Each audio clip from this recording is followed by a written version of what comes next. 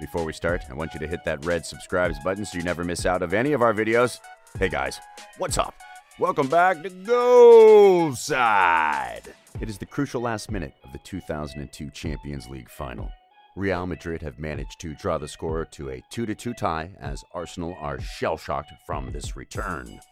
The ball sits just a few yards from the goal for a set piece. There is nerve-wracking tension between the Real Madrid in the air as to who will step up for probably the last set piece of the final. Arsenal setting up their defense wall and calculating all possible outcomes. Real Madrid have put up a fight. They were 2 goals down, but have managed to pull back, and it all comes down to this. Complete silence in the stadium, fans on their feet. The prayers have begun. The ball sits on the lush green grass, waiting for a Real Madrid player to approach it. In the middle of all the chaos, England's favorite son, wearing the number 23, approaches the ball. If there is anyone you want in this situation, it's David Beckham.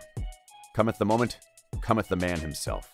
The fans on their toes as David Beckham starts his run. Eyes of the whole world are placed on the player wearing the number 23. He kicks the ball with his inner foot and launches it above the defending wall. Just as it seems that the ball will miss the goal, it bends in and with extreme accuracy penetrates the goal line. The stadium is an absolute pandemonium, with fans marveling about David Beckham's unrealistic free kick technique, which made Real Madrid the champions of all of Europe. What a great final it would have been had it actually happened. Yeah, I know. Many of you must have realized that by now. This is the final scene from the movie Goal 2. But Beckham is one of those people who can turn even this sort of fiction into reality with his physics-defying free kicks. There is no doubt that David Beckham is one of the most finest free kick takers around the globe. The English player has earned a reputation for delivering the best free kicks with dead accuracy in desperate times of need. The former Paris Saint-Germain midfielder has a unique and physical-defying free kick technique which leaves the defense wall scratching their heads and the goalkeeper helpless. The reason David Beckham's free kicks are so unpredictable is that the ball appears to move in a straight line as soon as it is struck, but then, all of a sudden, it bends on one side, or to put it in simple terms, it curves towards one side at the very last minute, leaving the goalkeeper in a complete state of shock over such a haphazard movement of the ball. David himself, after hours of experimenting with the ball, created a unique technique which humiliates even the best of goalkeepers and made him one of the most reliable of free kick takers in the world. After studying David Beckham's free kick technique and understanding the physics behind it, football analysts were amazed at how much brainpower David Beckham put in his technique. The secret of David's unrealistic free kicks was then broken down step by step. The secret lies in the standing position behind the ball. As Beckham shoots bazookas from his right foot, he starts his free kicks by standing at a wide angle from the ball and on the left. David stands just a few long strides away from the ball and measures his steps while making his stance. Now, here comes the tricky part.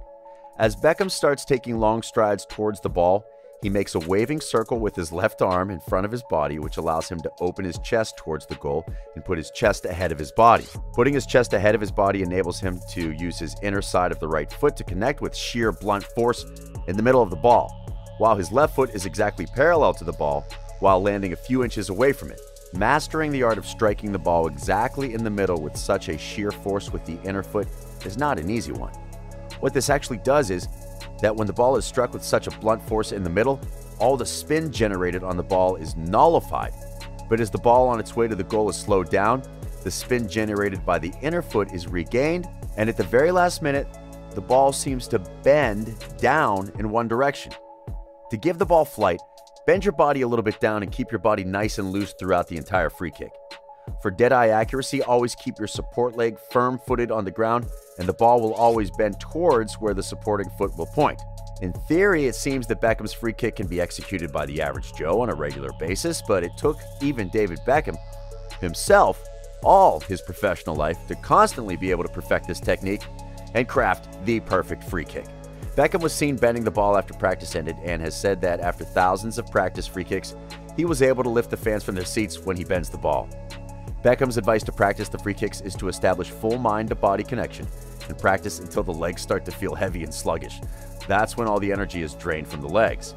Beckham believes that instead of a good technique, a player should have a good training regimen, which makes the player consistent.